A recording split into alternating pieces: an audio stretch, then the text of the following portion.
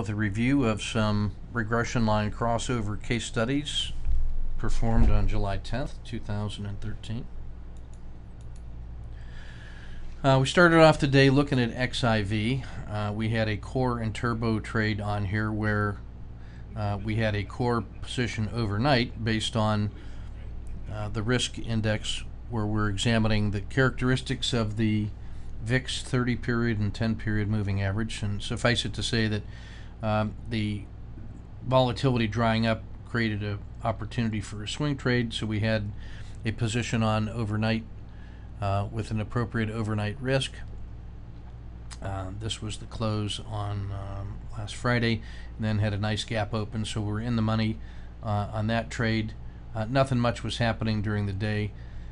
Came back from a meeting and took a look at this, what looked to me to be sideways quiet channel at 90 minutes into the session. You can see at 90 minutes into the session, using the 30 period Bollinger Bands, we're only using intraday data, and that's why there's a dramatic reduction in the size of the Bollinger Band, the river being the dark blue, the floodplains being the light blue.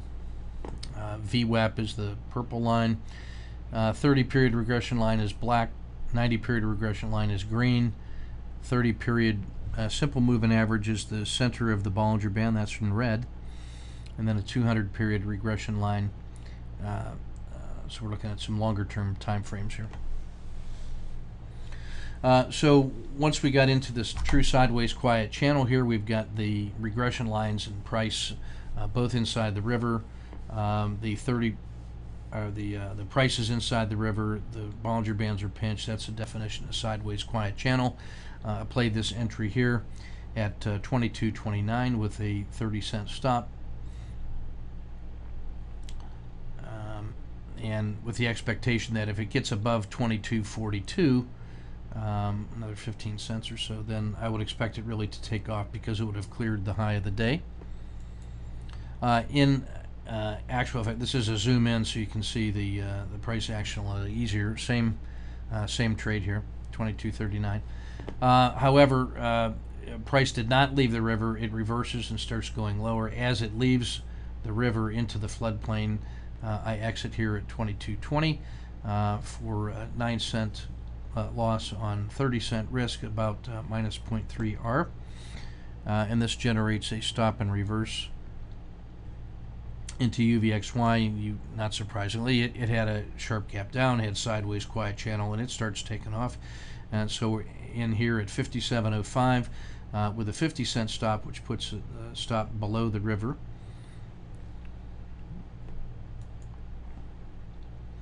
That one also fails. It leaves the river, leaves the floodplain, and then rolls over sharply, comes back into the river, and exit here at 56.80 for a minus 0.5 R loss.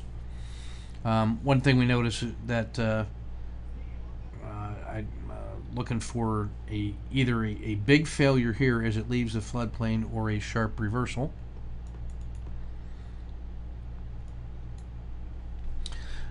We played the stop and reverse on XIV, and so what I'm looking for here is, I'm still considering this to be sideways quiet channel with finding support at the floodplain, and so I'm looking for a swing low, a closed bar with a higher low, and then on the second green bar with a higher low, I'm looking to buy the breakout of the previous green candle. And that's what we have here. We have swing low outside of the river, outside of the floodplain, with the ribbon outside of the floodplain as well. That looks like an extreme condition, so I'm playing for a return to the far side of the river, possibly to the edge of the floodplain. So I make the entry here at 22.26. I'm using a 10-cent stop.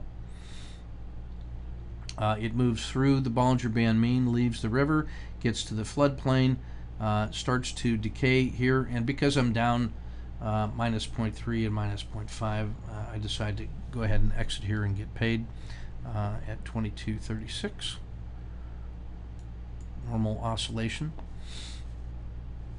That was this trade here. There's another pullback this time outside the river into the floodplain, and I noticed this great big spike right here. I was not quick enough to play the Anderson regression line stretch, which would have had an entry here, get to no lose quickly, and would have been able to cash something here.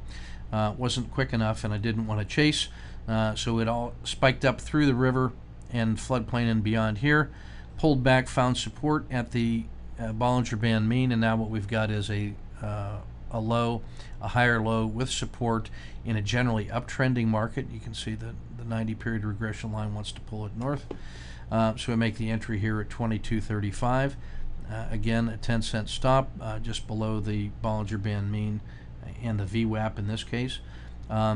This one takes off, and we're managing it all the way up here with a relaxed stop of the Bollinger Band mean right here in the middle of the river.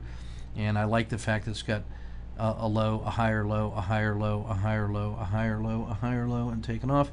And at 22.52 with an entry at 22.37, we're 1.7 R in hand, and I'm tightening up my stop here, but I'm also getting ready to stalk a second entry if it breaks above the ribbon swing high right here. I'm ready to get then I would consider this to be a good candidate for a follow-on position, because we'd have 2 R in hand with momentum.